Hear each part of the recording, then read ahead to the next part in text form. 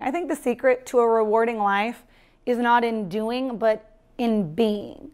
So I always have this motto of like, a to-do list is great, but if you have a to-be list, that's where the quality of your life comes from.